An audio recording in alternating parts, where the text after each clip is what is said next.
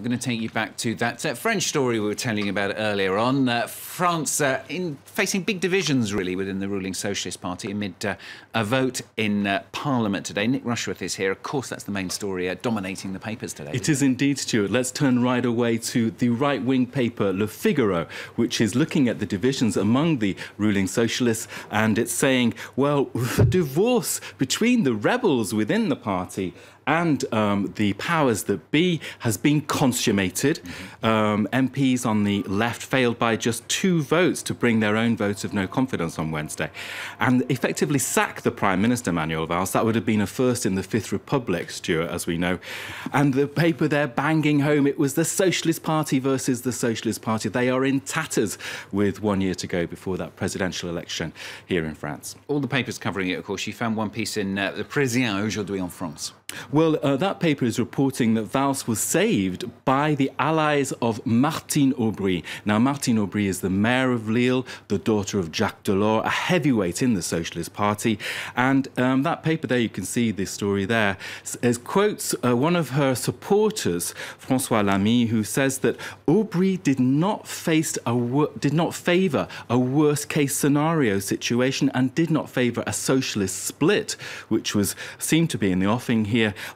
So what she believes and what many on the left believe is that this Valls-Hollande bid to reform the Labour Code is simply giving more leeway to the employers and erodes workers' rights. That's how they see it.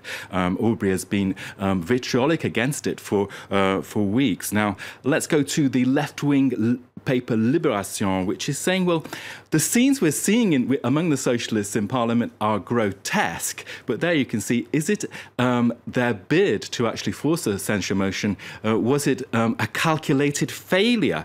And it's saying, well, there has been political manoeuvring behind the scenes with the rebels knowing they could make a lot of noise, but assuming they would not get the 58 votes that they needed from the Greens, the far left, the communists and the socialists, and that they did, in fact, just get 2 short. They got 56.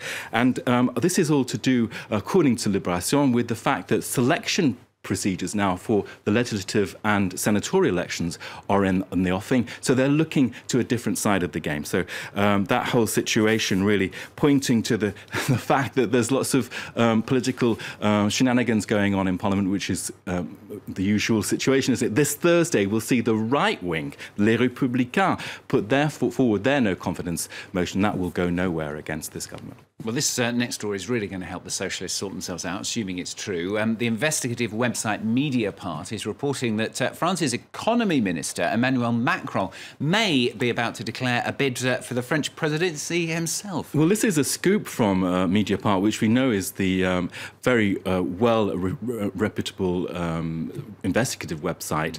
And there you can see their headline, Macron ready to declare his candidacy. That would be on the 10th of June. He has created a new political movement called En Marche, which is centrist, neither left nor right. So people are asking, well, what is it then?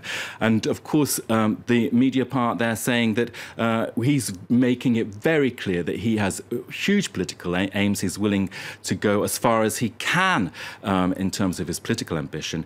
This story by Mediapart has been picked up by L'Opinion, the right-wing paper, which says that Macron supporters have denied that there is any intention on his part to make a bid for the presidency 2017. And it suggests there's a political game going on again, as we saw earlier with the socialists in Parliament. The political game this time, according to L'Opinion, would be a kind of subterfuge in which Macron runs for the presidency. He gets some votes on the left and in the centre with a pro-business platform and in that whole idea of not left, not right.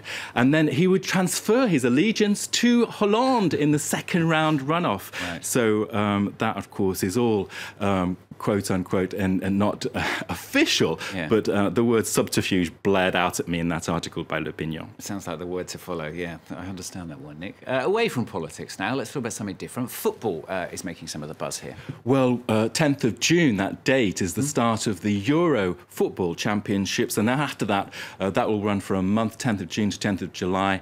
And then we've got the Rio Olympics. So there's a massive raft of sport heading our way, be warned. And if Didier Deschamps makes the front page of L'Équipe, he is a national hero, isn't he? La force tranquille, the quiet strength, that translates as the coach there, Didier Deschamps in the photo. Now, that was actually a slogan for François Mitterrand in years past. Now, he is going to announce his choice of 23 players for the France Euro team this Thursday evening on primetime TV. Right. So one of the comments in the papers is, well, how do you possibly make a selection when 66 million other French people know they have the right decision?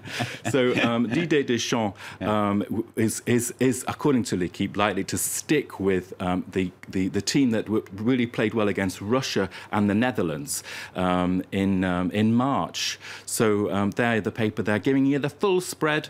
The Euro tournament begins this evening, so watch out for all that tackling, Stuart. OK, well, if you're into your football, particularly if you're in Europe as well, that's the one to watch. Apparently that team then being announced tonight. Thank you very much, Nick. I'm sure all the other countries will follow suit very, very shortly.